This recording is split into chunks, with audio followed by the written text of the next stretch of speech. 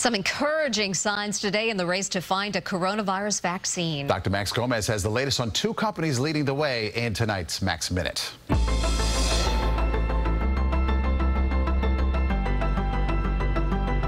The race to produce a safe and effective COVID-19 vaccine is proceeding at an unprecedented speed, with over 100 potential vaccines in the works. The process to develop, produce, and test a vaccine normally takes years, sometimes decades. Yet several companies say they can compress that time frame into just a few months. Two companies now appear to be leading the pack.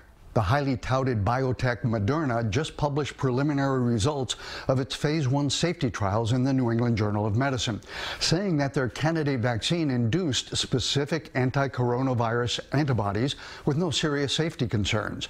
Moderna also announced next week's launch of a massive 30,000 volunteer phase 3 efficacy trial. The company says it will complete the trial in 3 months, a never before accomplished achievement. Dr. Tal Zaks, the chief medical officer of Moderna, said in a Cura Foundation and Jerusalem Ethics Forum webinar that a critical element of that trial is its composition. That will be people who are older. It will be people who have comorbid conditions. And the trial, by and large, from the get-go, is targeting we're trying to get people who are at high risk of infection to begin with. Competing with Moderna for a COVID vaccine is a collaboration between British pharma giant AstraZeneca and Oxford University, which Bloomberg Businessweek just dubbed the leader based on their advanced human trials and experience with other coronavirus vaccines.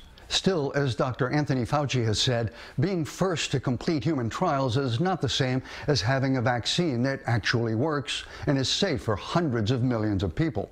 Sometimes it's the tortoise that wins the race. Dr. Max Gomez, CBS 2 News.